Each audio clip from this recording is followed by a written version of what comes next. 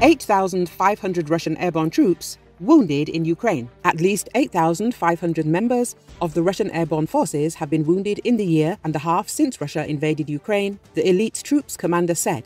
Airborne Forces Commander of Russia, Mikhail Teplinsky, disclosed the figures in a video message congratulating comrades on Paratroopers Day, which marked 93 years since the founding of the Corps. More than 5,000 wounded paratroopers returned to the front after treatment, and more than 3,500 of our wounded refused to leave the front line, Teplinsky said.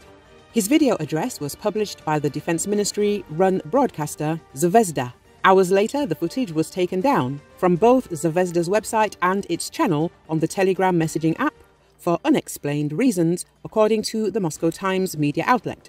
The independent investigative news outlet Agentstvo, which spotted the video's removal, speculated that the footage was removed because it disclosed information the Defense Ministry did not want to be made public. Teplinsky did not say how many airborne forces troops have been killed in the war. The Defense Ministry last disclosed its overall casualty numbers in Ukraine in September 2022, saying 5,937 soldiers had been killed in combat, a figure believed to be much higher.